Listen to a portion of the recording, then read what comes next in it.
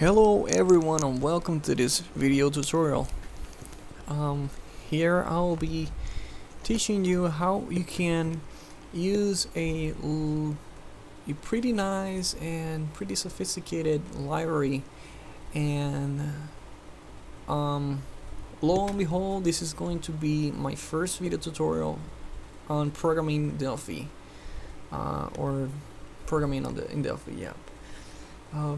This I just actually went into Delphi like roughly 48 hours ago, so yeah. I just jumped in Delphi, and then it is a pretty nice language. I won't go over all the topics about Delphi, but it's a pretty good language. I mean, it's not spoken that often lately. However, it has its ups and downs, just like every other single language. And well, so far I really liked it. And this is going to be my actual first tutorial on a foreign language that I have never touched before, and another actual topic that I actually never did, and was to hook functions. And so this is going to be a completely new approach on this video tutorial, and let's see how it goes. I went already, and to not make myself look like a complete retard or something, I already did a project working on hooks, and I already saw the sample on everything and whatever and whatnot. So I know how to fairly get there with hooks, especially hooking on. But yeah, what first we're gonna do is we're gonna have a form with 3 buttons. We're gonna have our one button called hook exit process, another button called call exit process, and then on the third and last button called unhook exit process. Now our core hooking is gonna be pretty simple. We're gonna declare our hooked exit process API skeleton is gonna be a function, and we're gonna initiate our hooked exit process API skeleton. I forgot that, but you get it.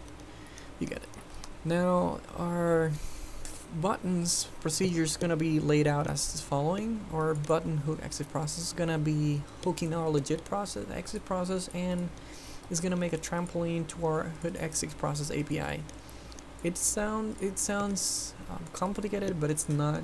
Once you see how easy it is to hook and unhook functions, hook and unhook functions, sorry about that. You'll see how easy it's gonna be, and how quick you can hook any Win32 API function. Now our button call exit process is gonna do actually that, call the legit exit process, because obviously we have to test it somehow. So that's gonna be our test case or test scenario. And then last but not least, our button unhook exit process is gonna be actually unhooking and cleaning our exit process trampoline. So without further ado, let's start. But before, you are going to need this library. This is a Delphi Detours library, which I'm going to be linking in the video description box below this video. And I want you to get these library and put it somewhere comfortable. It has some nice features, supports x86 and x64 architectures, so thumbs up for that. Allows calling the function via trampoline function, supports for multi-hook, etc, etc. It's pretty amazing, and so far I haven't really gotten that deep into it. I just, like I said, I'm fairly new to all this, and I'm actually starting with this. This is actually my breaking ice points on this very same video tutorial. Okay, now once you get that, just download it to somewhere comfortable. Maybe you have a second hard drive or an SSD or something, or an HD for data or something. I have it in my second hard drive. Just put it somewhere comfortable. Maybe that you have a comfortable place that you always work with. For example, I have it here. Coding stuff, my libraries, and this is where I put all the coding stuff. And for example, Delphi, I'm starting to build my Delphi libraries, so this is where I actually have it. So I have it here, I go to sources, and then you have everything here that you need. Next up, we are going to go to I have it open here already prepared. This is the Delphi 10 Seattle. And yeah, we're first gonna do, I mean, this is gonna work with any IDE as long as it is, I guess it's XE plus. I don't know if you have XE7, XE8, whatever. It's pretty positive it's gonna work. Yeah, what you're gonna be creating is a form, a simple form. I'm gonna actually skin it down a little bit, or scale it down. I should have said that. Make it size tool window because we don't actually want to resize. And I'll call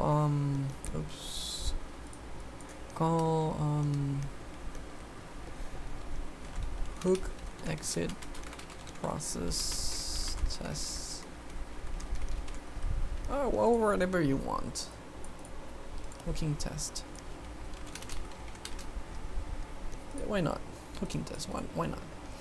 Now, first you're gonna go to tools, options, and then go to Embarcadero, I think it is, and then libraries.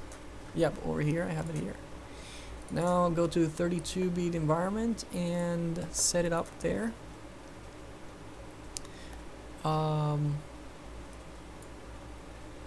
You gotta set it up here. Once it's set, it's set your sources to the Delphi Detours library. Just click OK. And I did that already, so you know.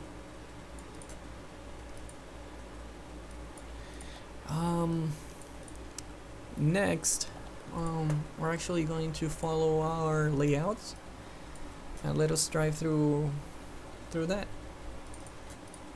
Okay. Now we need 3 buttons.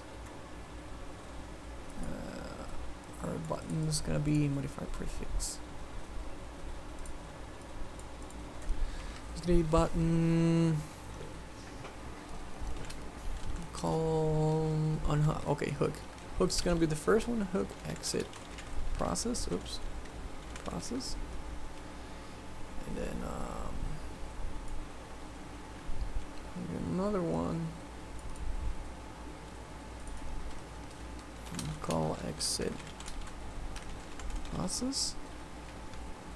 And put it over here. We got a nice neat. And then the third one, it's gonna be exit process. Oh, that's good. Anyways, whatever. Scale it down. Keep scaling it down a little bit. And here we have a little nice form. Now we can go ahead and now start coding the core of our little program here. Alright, let's get up to it. I'm going to do this because if I save now, it's gonna delete the functions, so I'm gonna be doing this.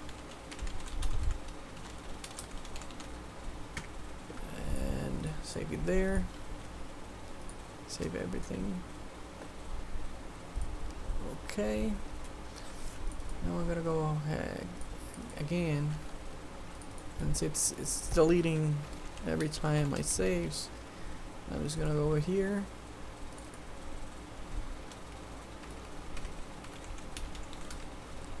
And now if I save, it doesn't remove them. Now the last and only thing that it's missing that we are missing before working with the Detours is actually calling the Detours package or library. Let me see how much time I have. Okay, 10 minutes. Now it's time to start working on the implementation of the core hooking. First, we gotta declare our hooked exit process API skeleton, which I'm going to do the following way: function and then cardinal integer, because it is actually, it doesn't takes well, actually, yeah, it takes you exit code and it asking for a cardinal if you call it. So that's why we're gonna declare it with our integer cardinal here. Now this is going to be a pre-void of std call. We're gonna nil it because this is going to be a standard call convention, yeah, calling convention. Now we're ready to do our function, and now this is going to be a little bit tweaked.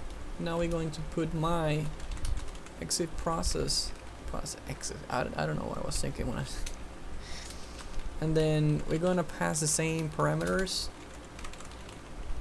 Oops, hope I can spell in here. And begin and end.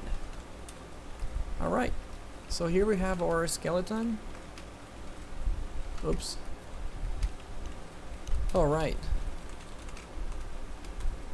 And then std call. Okay.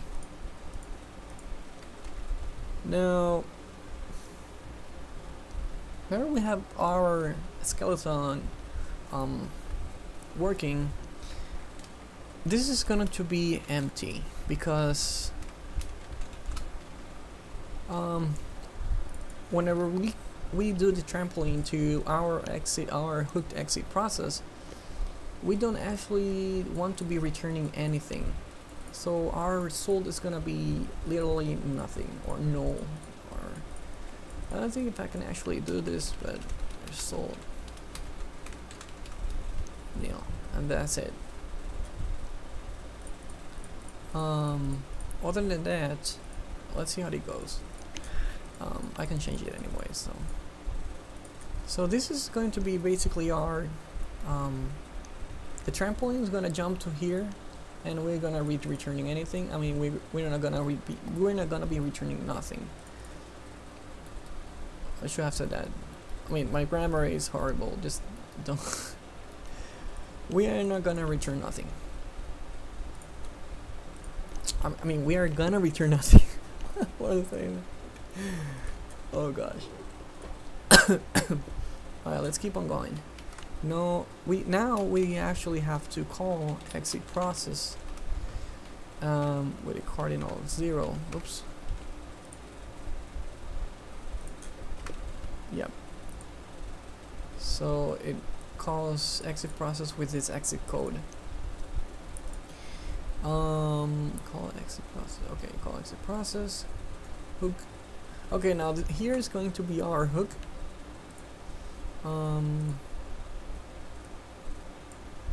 We did this already, which is called the legit exit process, and now we're going to hook the legit exit process and do a trampoline to our hook exit process API. Now the way that it works is we have to first check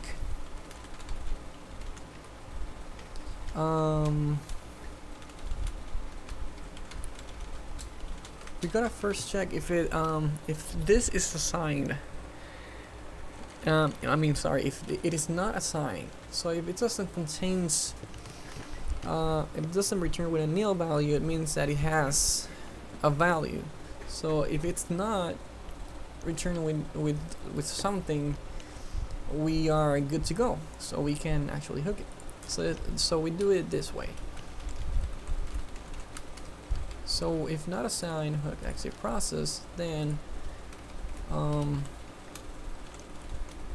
exit process with a pointer to it, and now we're gonna call intercept create, and now we gotta pass pointer to the exit process and a pointer to our or my exit process. And that should do it. And that's it. We can put a message box here saying that, oh, we hooked blah blah blah yada yada, but you know, it's up to you. Now we gotta unhook it and clean it up. So if assign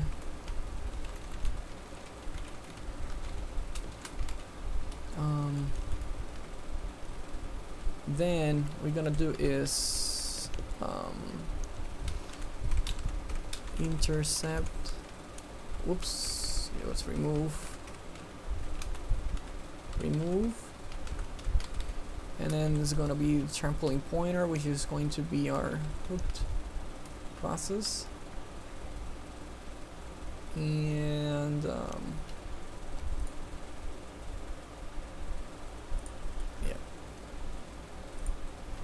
and now we actually assign a process to nil.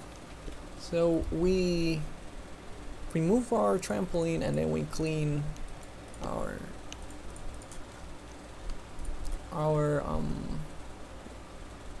tracks, our tracks over here.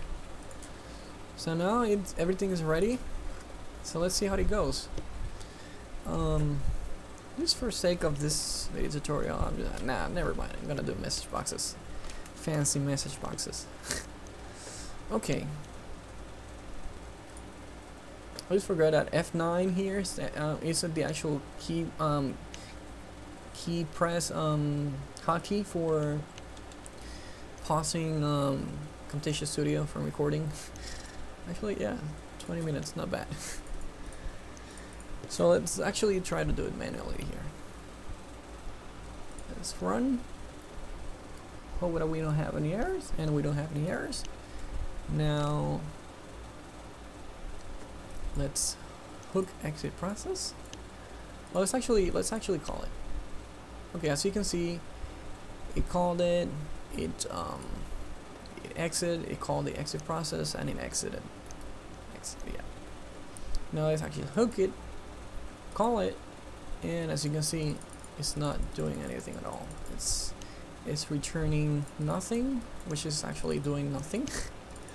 So that's good. That's good.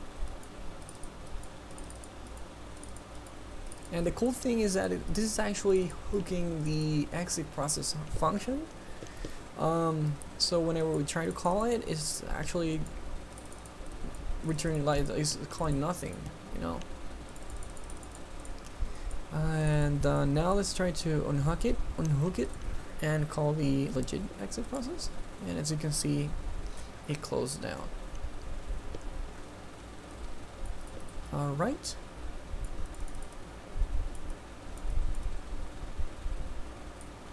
Let's see. Now let's build a release, and let's try to go a little bit deeper and see what's going on. It's actually making it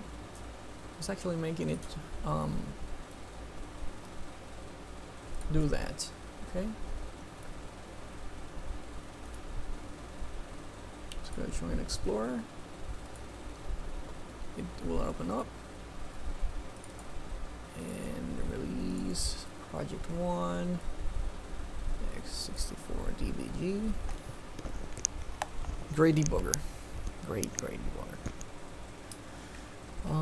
Even though it's constant development, I mean, I really like it. It's my top pick for debuggers, next to OllyDBG and WinDBG and whatever. Okay, I just forgot. I keep forgetting. All right. Let's go to exit process, and here's our exit process. As you can see, real nice and neat. And let's try to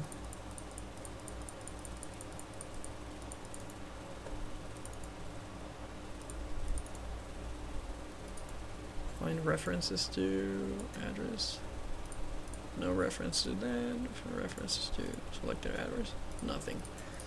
Okay, so it doesn't take a reference that's not anything that's calling it. But anyways, let's try to hook it and let's see what's happening. As you can see, it didn't even change. Oh well, it did. I'm noticing some weird behavior. Yeah, there we go. Let's follow up and let's put a breakpoint over here.